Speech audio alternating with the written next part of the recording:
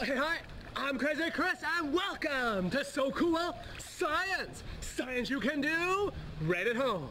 I'm just coming up for air and going over today's science file. And today's science file says, how do the lungs work? Well, that's an awesome question. Try this.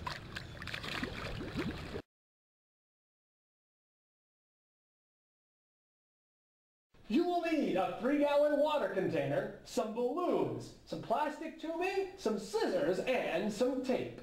Today, I'm going to show you how to make your very own lung model right at home. And I'm not talking about one of those little pop bottle models either. Take 2 pink balloons and attach those balloons to the T-tube using tape. Cut the plastic tubing to about 30 centimeters in length. Attach the tubing to the T-tube. Now get yourself one of these 3-gallon water containers and get rid of the water.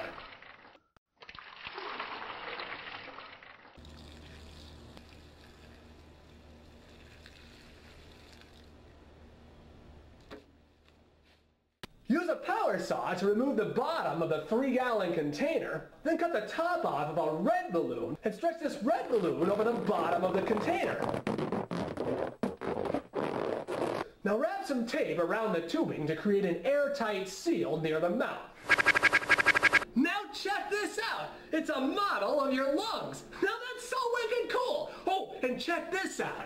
If I breathe in, my balloons, my lungs expand.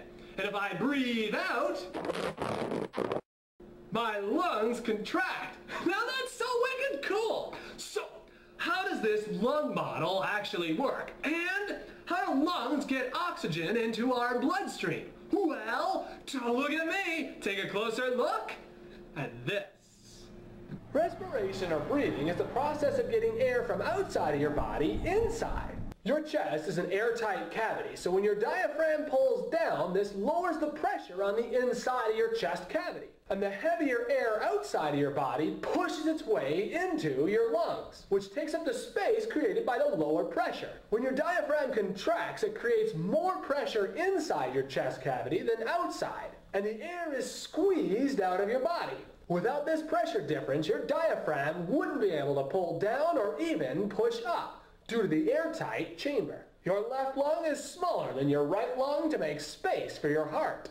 You might think that your lungs are just 2 big balloons that sit in your chest and fill up with air. Your lungs are actually made up of branches of tubes that split into smaller branches and smaller branches after that. Eventually, these branches end up in microscopic clusters of millions of tiny air sacs called alveoli, which look similar to grapes. These tiny air sacs allow gases to exchange places through diffusion, or the process where gases want to equalize. High amounts of fresh air will want to diffuse into the tiny hair-like capillaries. High amounts of CO2 will diffuse into the alveoli.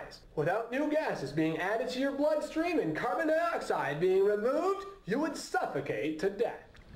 So now you know more about your respiratory system. You know, making a scale model of your lungs is why science is so cool.